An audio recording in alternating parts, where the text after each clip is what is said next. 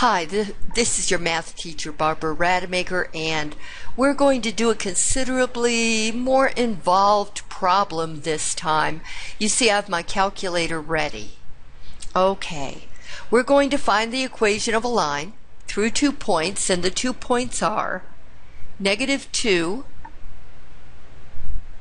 -1, and 4, -6. And how we're going to do this, we're going to find the slope first.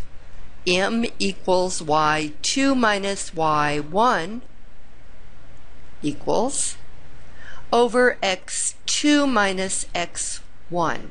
Then we're going to find the equation of the line. Y minus y1 equals m times x minus x1. Okay, so let's get started. We're going to have m equals y2 minus y1 over x2 minus x1. Be sure to keep your negative signs or you'll get the answer all wrong.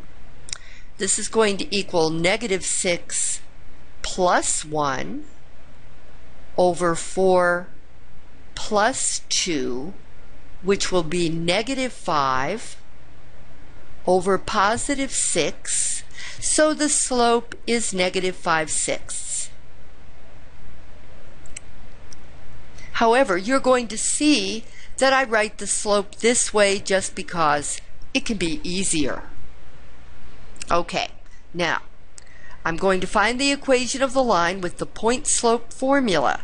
Y minus y1 equals m times x minus x1, and I might as well use point 1, x1, y1.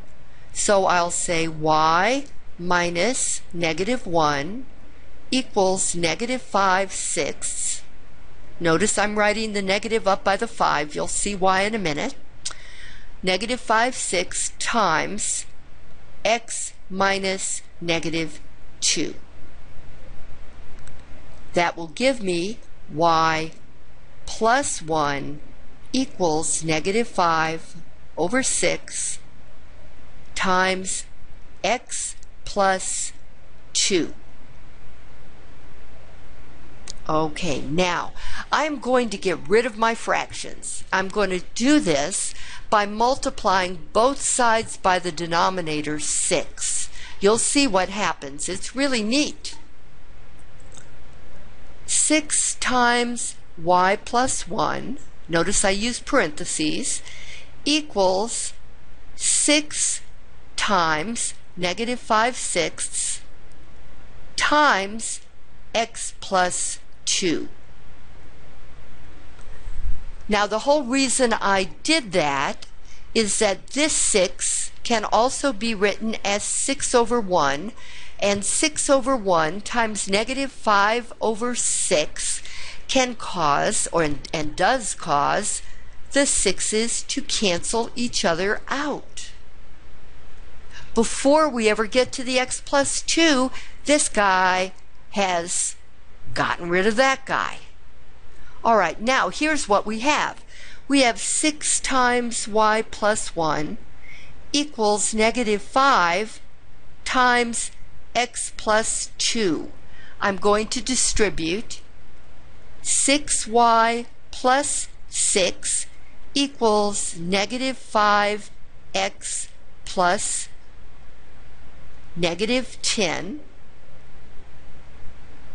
I'm going to add 6 to both sides, plus 6, plus 6. I'm going to add the -10 and the 6.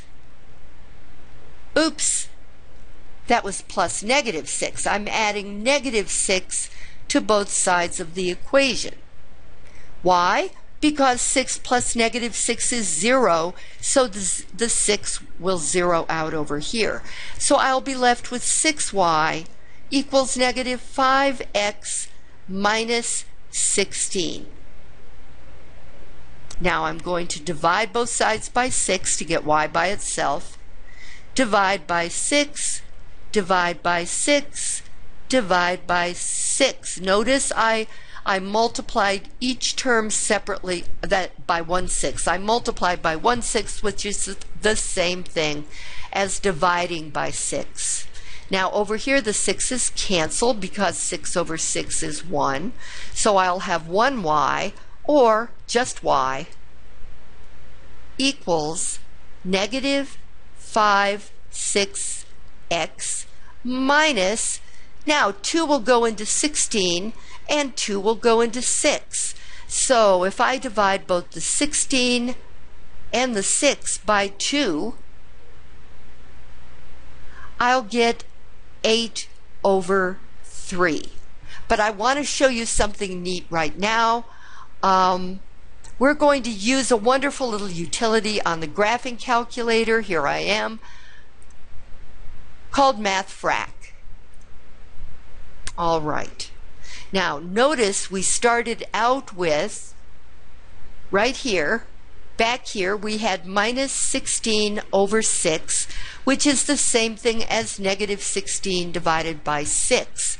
So I'm going to say negative with the negative button, 16 divided by 6. I'm not going to say equals, instead I'm going to push the math button, and right there at the top is frac. So I'm going to hit enter, and it's saying, do you want to fractionalize this? And I'm saying yes. There we have negative 8/3, which is exactly the same thing as minus 8/3. So you can do this reducing with your calculator if you don't feel comfortable doing it by hand. Okay? This was your teacher, Barbara Rademacher, and I'll talk to you later.